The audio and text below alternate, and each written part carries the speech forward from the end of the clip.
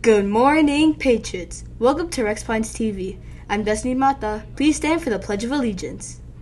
I pledge allegiance to the flag of the United States of America and to the republic for which it stands, one nation, under God, indivisible, with liberty and justice for all.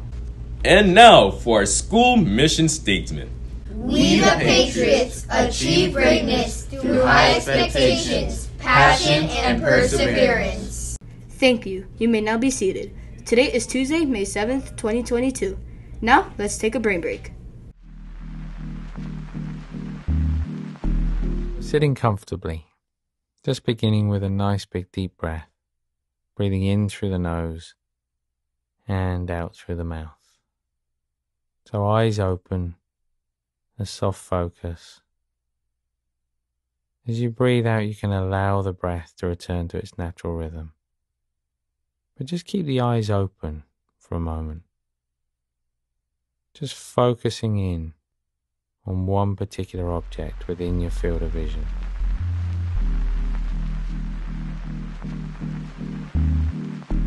Such a great way to start off the day. And now for our word of the day. Hey Randy. Hey Alex, I found out that it's impossible to hum with your nose closed. Wow, that's a pretty outlandish fact. Yeah, it's a bizarre or uncommon fact. I was actually pretty surprised when someone told me it. Speaking of outlandish, I also know a crazy fact. Shrimps have their hearts in their head. Wow, now I know 2 really cool facts. Yeah, me too. See you tomorrow on Word of the Day. It's great learning some new words. Now let's go to Scott for today's sports highlights. Thank you, Destiny. Sports fans, fitness guru Michael Miraglia created a marathon that you have to see to believe to become the world's first strongman marathon champion. This challenge involves 26 miles of some extremely difficult exercises like tiring tire flips, daring handstand walks, burpees, and even carrying a whole person. All of these were done in between miles of intense running in a heavy 20-pound vest. Michael completed this marathon in a whopping 9 hours and 18 minutes. The race was last year, and not surprisingly, he has still not been challenged yet. Do you think you can take on this challenge? Now let's go to Sonia to see what's cooking. Thank you, Scott. Today's lunch sure is yummy. It is charbroiled hamburger, hamburger bun, baked beans, Sunsplash veggie juice, applesauce, mustard, ketchup, and your choice of milk. Scholars, please be sure to let your teachers know if you will be receiving lunch today. But let's go back to Destiny. Thank you, Sonia. That sounds absolutely delectable. Sports fans, girls volleyball tryouts will be held in the gym on August 10th from 1 p.m. to 3 p.m. and boys flag football will be held in the gym on August 11th from 1 p.m. to 3 p.m. If you have any questions, look for Coach Lee. Good luck and don't forget to try your best. Patriots, tomorrow and on Thursday, you don't have to bring a backpack to school. Enjoy the feeling of a heavy weight lifted off your back. Hey Patriots, let's check out some highlights from our spring music concert. Enjoy. All right, how we doing tonight?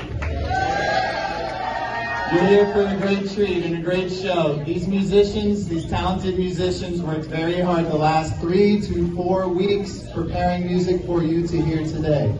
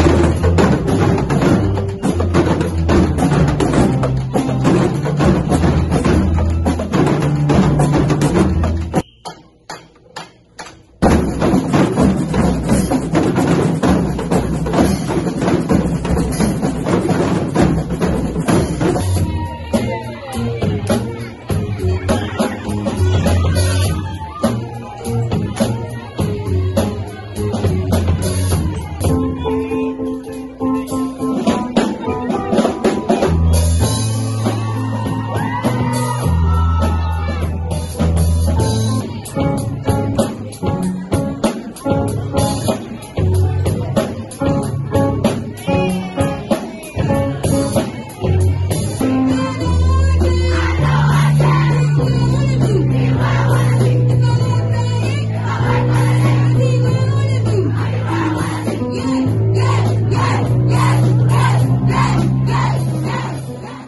let's see what the weather is going to be like today with Aiden.